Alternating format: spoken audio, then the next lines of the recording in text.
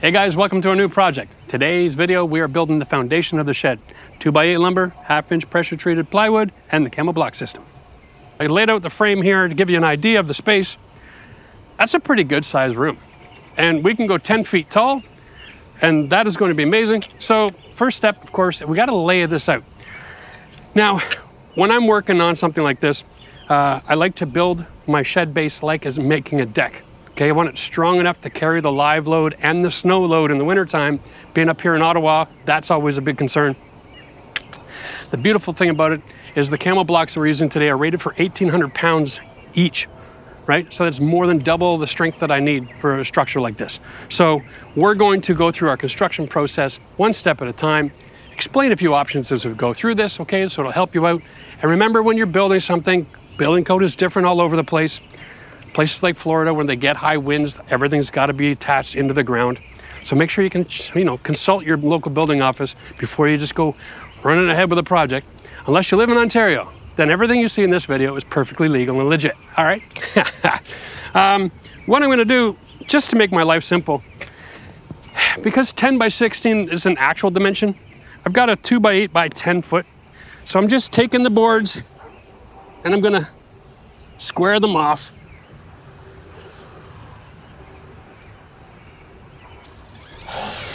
Throw in a single screw on all four corners.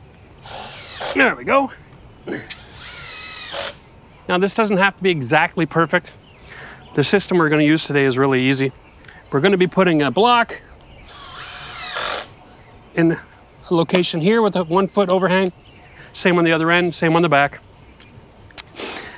What we're going to do is we're just going to finish off the squaring of this so that we can use marking paint and mark where the block is going to get cut.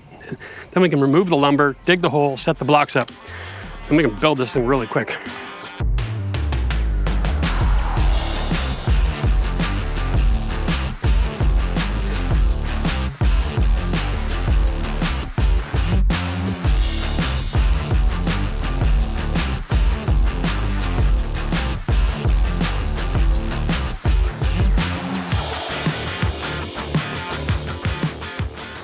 So I'm taking my block.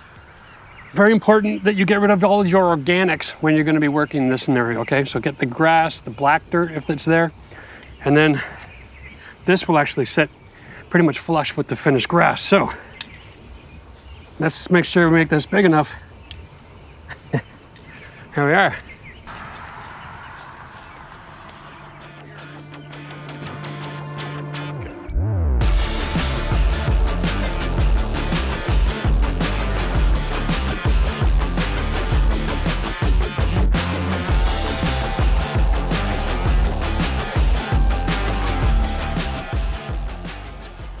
Here we go. Let's just get a diagram going here, guys. So we got a 10 by 16 deck that we're making. That's the outside dimension. And the way we're building our deck is we're putting structural posts at each end, and then we're putting a ridge beam, okay? And then deck boards off of that. All right? These help you get the end from the beginning on this process. But this ridge beam has to be 2 pieces, okay? So, same at the other end. It's 2 boards for each 1.5. That means I got 3 inches there, 3 inches here, and my joists then have to be cut to fit inside that. So the total span is 10 feet. All right. So what I need to do with all these is cut them down to 9'6", so that when we're finished, the outside dimension is not bigger than what code allows. If I just start using 2x10s and framing it up, I'm going to have the building a few inches longer than it's allowed. So think back from the beginning and don't do that to yourself. Because if you ever get a code officer, here's a complaint from a neighbor. That's why they show up. They got a neighbor complaint. And he comes out with a measuring tape, and if your shed is 10 foot 1 inch, well, the neighbor's right. It's too big. Now, in order to do the cuts, we're going to follow a simple procedure here. We're going to flush these together because I hate measuring over and over and over again. Okay, there we go. Yeah. Wow, that is not exactly the same length, is it? All right, so the reason we're flushing up at one end is I can't just go on to say this is a 10-foot board. I'll measure off 6 inches. You always have to measure from the beginning. Pressure treated lumber, generally speaking, comes in varied sizes, all right? You're not gonna get exactly what you think you're getting. Let's see if this is even 10 feet to begin with. Yeah, this is 10 feet and 1/8, not a big deal. But if every board has got a little variance to it and you start sticking them together on a deck, you end up with, your deck frame is all over the place, right? So here we go, 9'6". Mark that. Okay. Square, marker line. All right. Now, for those who aren't aware, I always take a black marker and I mark on my table here where the blade is going to cut. So I know exactly how to line this up. So I can put my black mark right on that other black mark and it'll be perfect every single time. I can use the square here as a running guide, all right? And that keeps my saw blade going straight through instead of on an angle.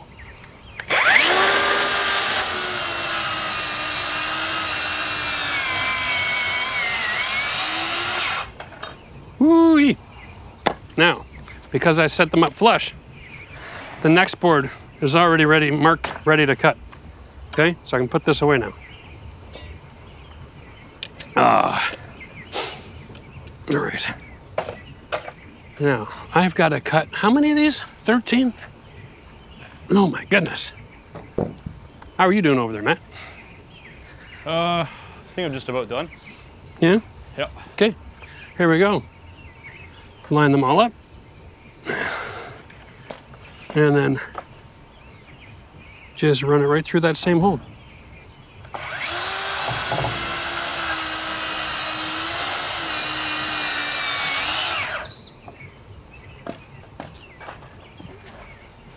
Do that 13 more times and we're good to go.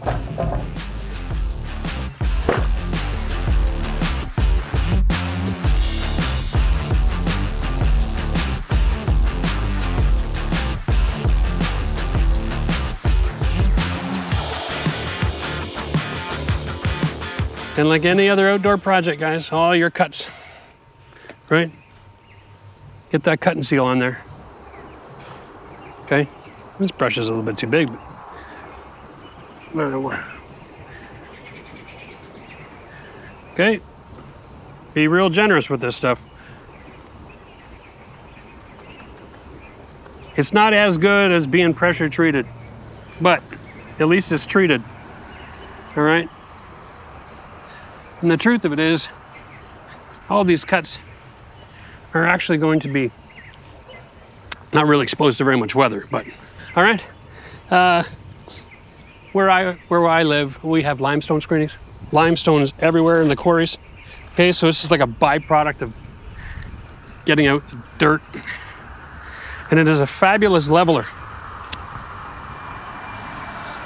Right? So this is stone dust. And it packs together pretty darn good, okay? Which is why it makes such a really good structural base. Because when this stuff is wet, it actually has like a bonding element to it, okay? It kind of becomes like a concrete block. But it's great for drainage as well. All right. So we're gonna put in enough to go about an inch, inch and a half. That's plenty. We're gonna just level it out with our feet a little bit. Okay. And then we're gonna tamp it down into something structural, nice and flat, that we can then put the camo block on. And there we go. Okay. Now we've got compacted dirt. We've got compacted limestone screenings, or stone dust, if that's what you have to get, okay? It's the same kind of material that they set all of those, what the hell are they called? The blocks for the driveways, interlock. There we go. It's the same material that they use to set interlock block, okay? And what they do is, in those processes, they just set it, they don't even pack it. And then they put all the blocks on, and then they'll do a light packer over top. We do this in reverse. We pack first, we set the block, and then the camo block is rated to carry 1,800 pounds each location. It's a lot of weight, All right, give you an idea. The entire shed that we're building is probably going to be, yeah, about 2,200 pounds. So even in the wintertime, I got more than double the strength necessary here. The versatility of this block is this. We're using the 4x4 post, okay? But you can also put in a 6x6 in this dimension if your structure requires it. All right, that's very common if you're going to be putting like a second floor deck that's not attached to a house. Not very common to do that, but in some situations it's your only option. This ridge here is 1 5/8, which is basically the thickness of a 2x lumber. And this ridge here is 2 inch, which is the same as LVL. So depending on what material your design calls for, or your engineer, or your architect, or whatever, this solves every single problem. And what we do is we simply line this up so that the 1 5/8 is going all the way across, which I didn't do yet. And you can take your lumber, and that's it. All right? Now this requires your surface to be flat before you can do this. But if you do a stone pad, this works really great, okay? Remember, one of the advantages of using a product like this is you're separating your wood structure from the ground, so there's no wicking of moisture. Everything that you're doing is about building science. And so because this is a heavy-duty plastic, it breaks that moisture. It's like a moisture barrier, all right? So now the only moisture that's left is the moisture in the atmosphere.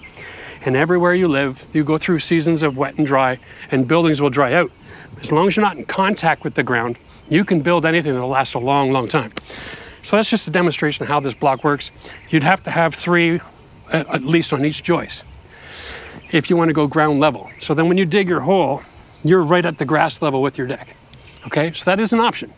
But I just wanted to give you a little bit of an understanding of the flexibility of this product and the value of it, okay? So you can understand when you're making your own plans or you're on their website and they show you to use 20 blocks, there are some situations where that's actually advantageous. I like to overbuild my structure. I love to build with 2x8 or 2x10 just because if I build it like it's going to be a deck that's on the second floor of a house and that's up to that code level, then I know my base is going to be secure for at least 50 years. So what we're doing is we're just setting our bases so that I can get a 4x4 post, visualize this coming out of the ground. And then my rim joists, at least one of them is sitting right on top of it. Preferably both, but one's plenty, all right? And that's my point load transfer location. All right.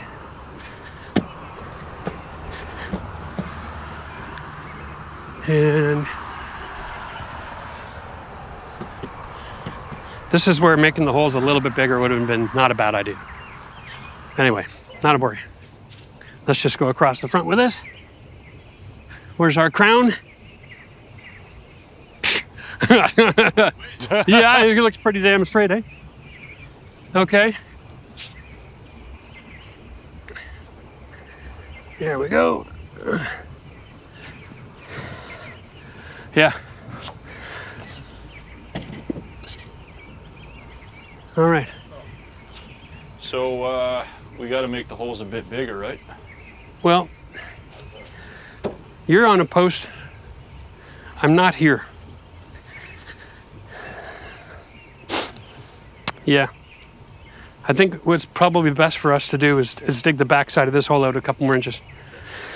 Okay, and then we'll redo that. While Matt's doing that, I'm gonna bring this board up front. We're gonna mark off for our floor joist package. All right, guys, so here we go. Let's just go to basic framing. Okay, we're gonna go every 16 inches on center. Best practice is you have both rim joists in the same location when you do this. I've seen it so many times in my life.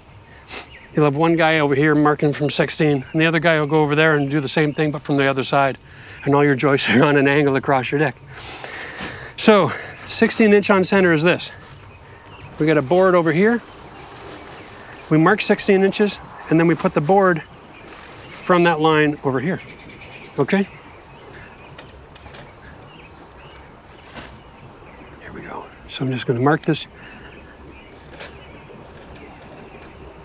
And the red squares on this tape are always the 16 on centers. At 4 feet, they're a little smaller. Everywhere else they're big. Here we go. Okay. And then once I'm done going all the way across, I'll just connect my dots. And if you want to use a square, you can. You just go like this. Okay. There we are. All right, Matt. Let's start by nailing this up. Just so you know, when you're nailing anything, building code is it's one nail for every 2 inches of dimensional lumber. This says it's a 2x8. Okay, so there's 4 nails on the surface, or 3 nails in a structural screw. All right. Either way, that's the rule you follow. Otherwise, you fail inspections.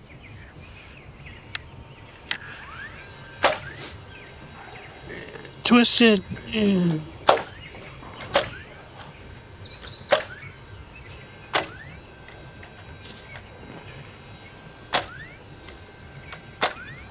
Not bad, eh?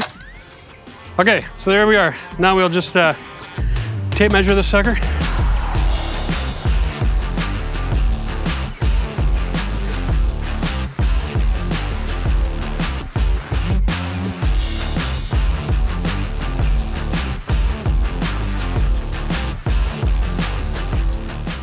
Now, we got our 4 locations, we've got our frame, we're roughly square. Let's grab 2 of those boards, those old fence boards, okay?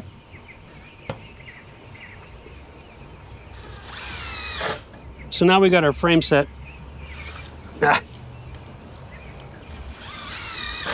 Just tossing a little bit of leftover wood. If you only go 1 screw, it can still maneuver, but if you use 2, you lock the corner in place.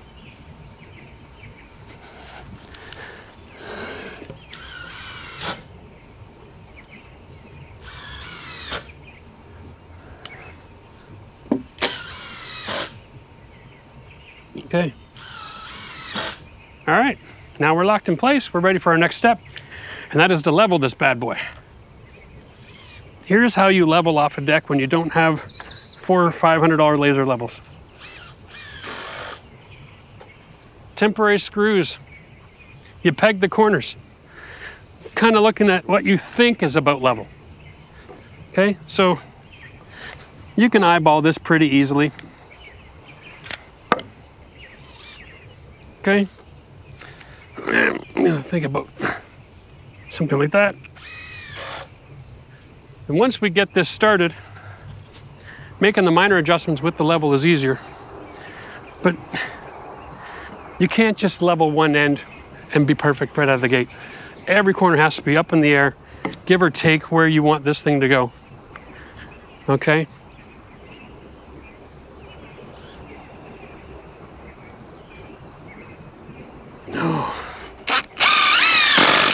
Now, 1 screw holds 80 pounds. Okay? So that's all you need to do, 1 in each corner. The reason you have to do this is because the point load isn't at the corner. It's here, okay? So get a good close reference before you start going around. And you probably have to do 2 runs. Yeah. Now I am off just a hair. And like we show you all the time, keep the bubble in front of you, all right?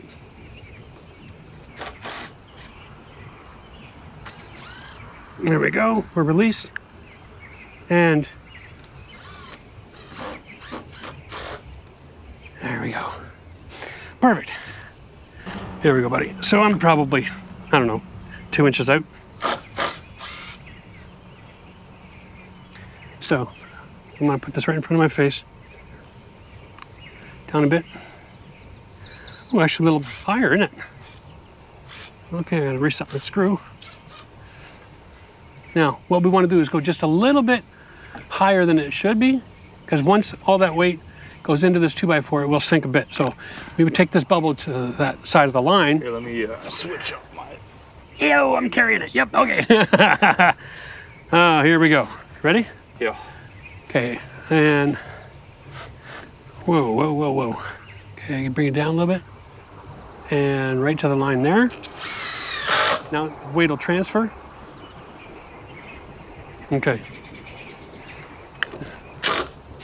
There we go. Now we can do this corner over here. Ah.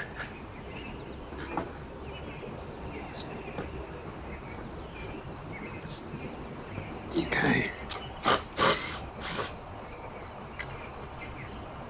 And you're good there. All right, so the bottom of the base, we don't want to measure from the bottom. We want to measure from these ribs. That's what the 4x4 will sit on. And then it has drainage holes. Okay, this whole thing is designed to drain, so it's not setting wet. So when you're measuring, make sure you put your tape on the end of this to measure up. All right?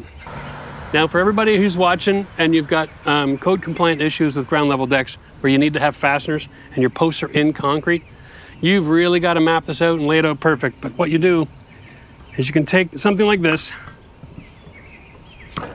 okay, attach your bracket with structural screws or nails, get your double rim joists in here, and then attach all that as well. That'll hold your entire structure into the concrete that your posts are set in, okay? What I would recommend is get your posts in your holes, get your frame, get it squared off, and then once you've got all your hardware attached, then pour your concrete. All right, that'll be a lot more merciful. All right. Now we're gonna let all the weight sit right on there. Perfect.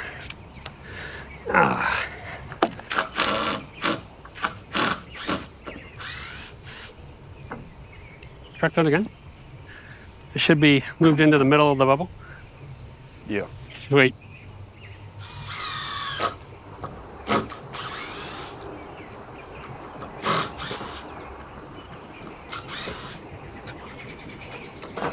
Whew, that gets hot. Oh, wow. Now we just got to bring all of our cut joists, line them all up. We're going to nail them on, and then after we nail them in, we're going to add the floor joist hangers after the fact. The hangers are just there for good measure for longevity. We're not relying on them for our structure. We can rely on the nails just fine, but we're going to add them anyway just to give us a little more beef. When you're working with structure, it's a great time to do overkill, right? It's one of the only places I'll do overkill is in the structure. So let's just get these all fired in here, and then we're ready to sheet it. We're gonna be done this in about an hour.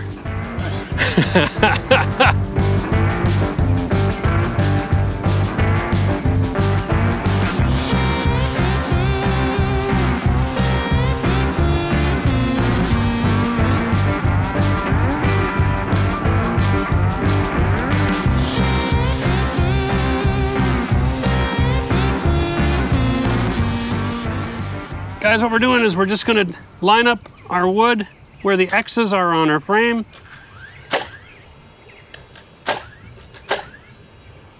I know we're supposed to use 4 fasteners, but I'm gonna use 3 nails, and then I'm gonna use a GRK structural screw as the 4th fastener.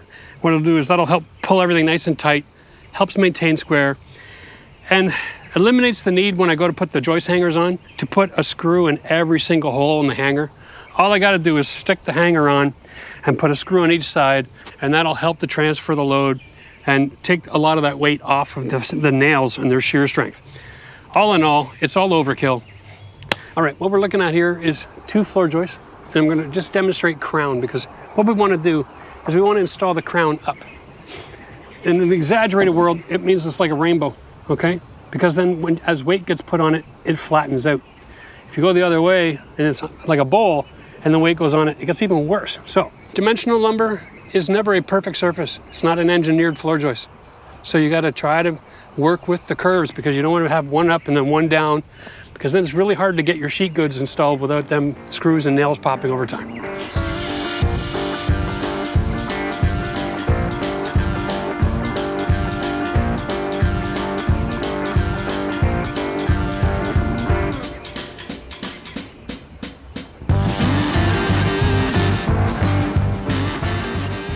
So here's my structural screw.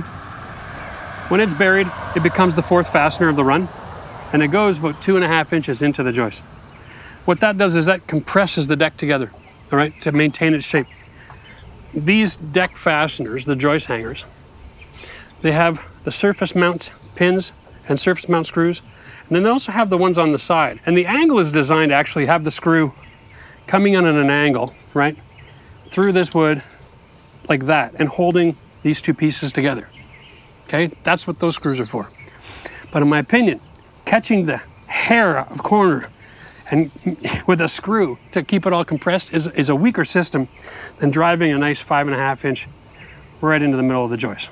Okay, there we go. So when we hang our joist, I'll just have Matt demonstrate real quick. We're just gonna hang it, tack it in place. The little tabs here just get nailed into the wood.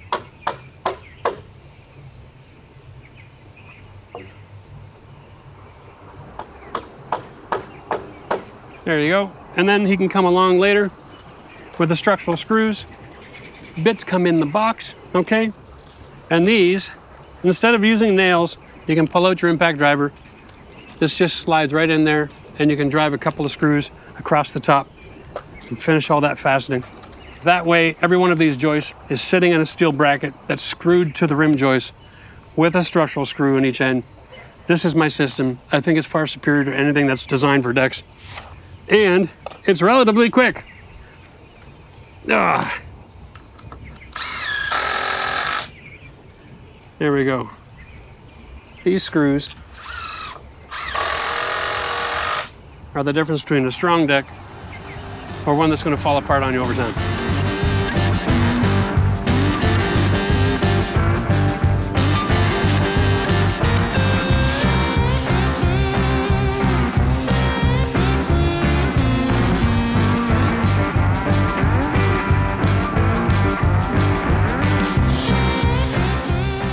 So this is a stabilization block, I call it. It's basically just stupid carpentry, really. See, the whole deck just moved over on that one. I'm driving this right into the 4x4 post. And then I'll drive, whoop, lost my bit. I'm gonna drive one of these into here, and then ultimately into the second rim joist when it gets there, okay? We'll leave that for now. I'm gonna do the same thing at the other end. This should have the effect of getting rid of that wobble. Yeah, it's already gone. Like, that's just awesome. All right, same thing here.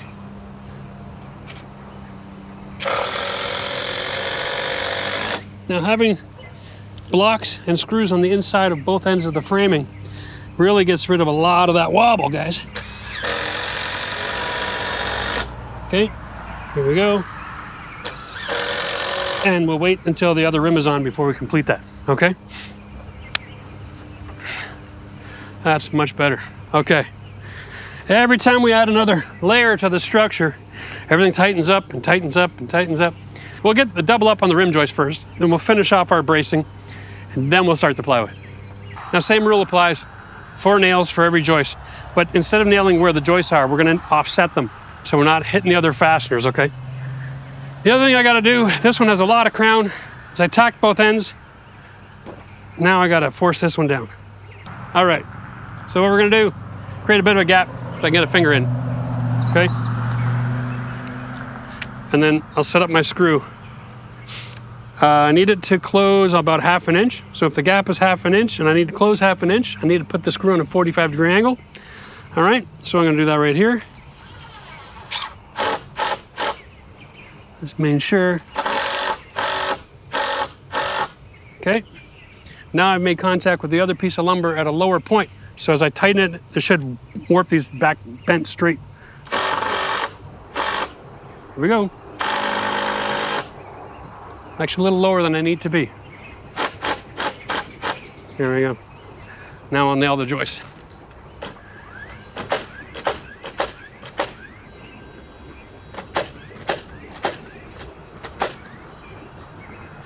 Now I can remove the screw.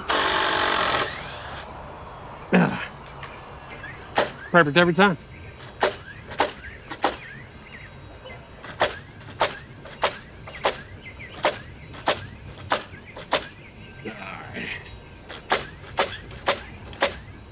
Okay, so now just a quick recap. Now I've got 2 pieces of 2x8 lumber, both sitting on the post, nailed together every 16 inches with 4 nails, which effectively triples the strength of the beam, not double, okay?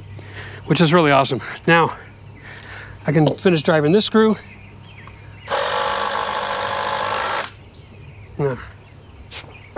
Solid as a rock. That's awesome. Okay, we'll do the same to the other side. And now we've got the structural component of a double beam carrying all the live load and snow load from the roof from this half of the building to 2 point loads, all right? So all the way it'll come down, hit this, transfer to this point, go down that 4x4 to the ground, which carries the 1,800 pounds at each location. That's basic structure 101 for decks. And that's gonna be the way it works for our backyard. Remember, almost everybody has got a slope in their yard, right? Yards are designed to move water away from the building. So everybody's got a slope. So if you're gonna put in a shed this big, you're gonna wanna have something to level it out before you build, or you're gonna drive yourself crazy. Personally, I like this better. It's also easier to build off of. And in a future video down the road, we're gonna actually build a little deck off the front of this, create a sitting area, okay?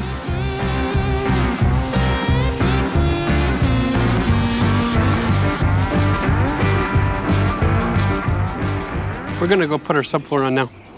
It's actually, well, it's not even a subfloor, it's the floor. We're going 1/2 inch pressure treated plywood, 4x8 sheets.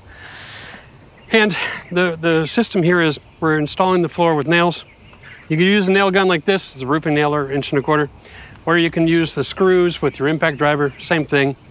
It's a shed, not trying to be sexy on the inside, trying to be functional. And we wanna have something that we don't get any grass or weeds growing through it in the future. We do have a wild parsnip problem in our ditch around here. And so that stuff is spreading. And I don't want to walk in the shed one day and have wild parsnip growing up in between my floorboards. Yeah, that would suck. So we're going with a solid surface floor. What we're going to do is we're going to just start off incredibly flush with the backside. All right? And meeting in the middle of this joist. Done.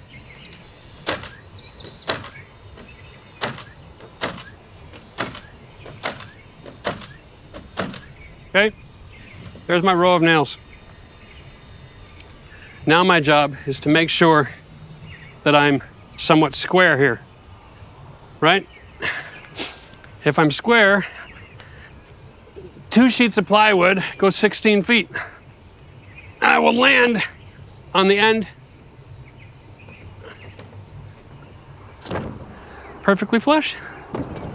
Well done. Okay, so now we've got that. I'm tight there, Yep. and I'm flush here. Now it's square.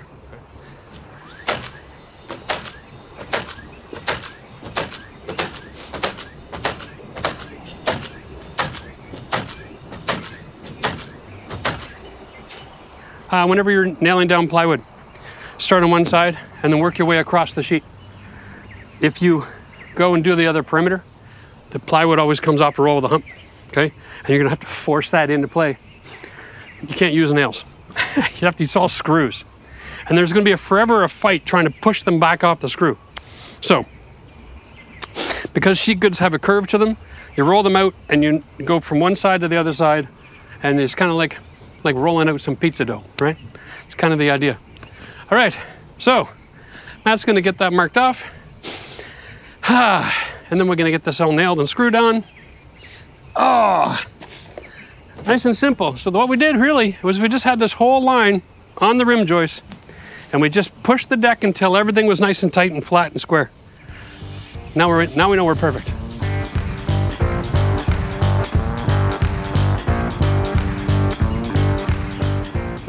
We use this to hang the fence. We're using this to hang the deck.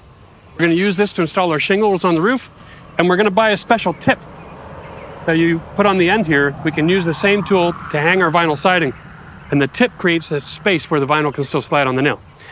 So, I mean, I know it's a sexy tool. It costs a few bucks. But if you're gonna be having an opportunity to use the same fastener all day long, every day, this makes quick work of it. And like I said, it's just a shed. Now, we can always throw a few screws in, right? Yep. Now, it's good construction practice to stagger your joints, which means we'll measure from here, from the right side of the sheet, cut that off, and put the other piece on the other side. It's still 16 feet after all, so we don't really need to go through that extra effort, but It provides a little bit more stability for the lateral movement of these joists. There we go.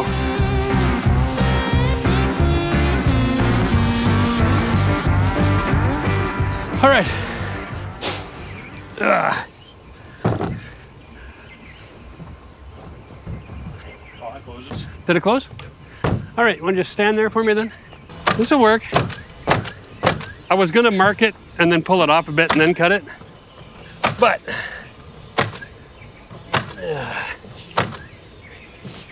this is still possible.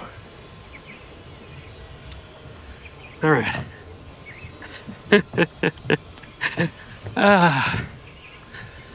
Okay. Let me go get my saw. When you're gonna rip up against the joist, get the guard out of the way. Set the blade right up against the joist. Slide it into position. I've got a mark, okay? And we're gonna push straight forward and try not to gouge too much of the wood out of there. Everybody?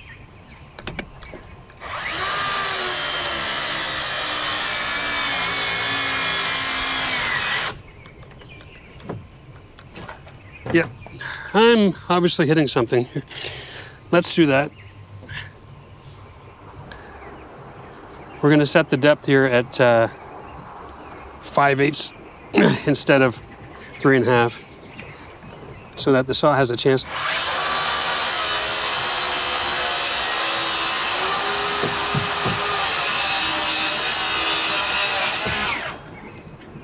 Nice. Now, take that, set it over there. Factory edge to factory edge, okay? So the chalk line got me close, but my blade was set really deep, so I'm just cutting into the joist here a little bit. And that's why I made the adjustment, so I was only taking a little bit of the wood, so at least the battery-powered saw could keep up. But best practice here is snap the line, pull it loose, cut it, and then shove it back into place. Some things you learn the hard way.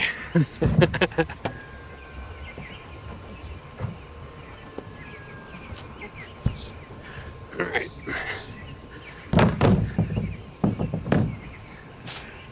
Okay.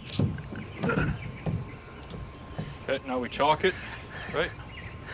Yeah, grab a drill and a screw and just throw one in. Throw one right here for me, just so that would keep everything comfy and happy while we do this.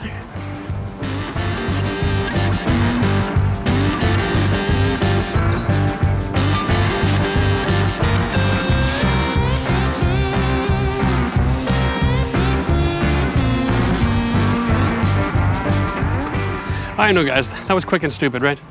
And yeah, you're right. And when I'm dealing with houses, generally it's like I like screws, right? You can take it a step further. You can even put, adhesive foam on the joist before you lay your plywood. It's just a shed. And you're gonna see the rest of the build is going to reflect that very same practical approach, low cost, but very, very low maintenance. And I think that's the kicker, because you can have a really nice shed and spend $20,000 on it, and just in materials. Or you can do something like this. I don't even have my material cost, but I promise that when we're done this project, we're gonna break it all down for you, okay? Because my material order for this delivery was $1,800, but I've still got all the lumber for the walls and the roof sitting over there still. So that's not bad, right? All we gotta do now is stick a door on it and some siding, some shingles. Yeah, I'm looking at about $3,500 for a 10x16 building. That's affordable. And that makes a lot of sense, especially in today's market. Cheers to next time.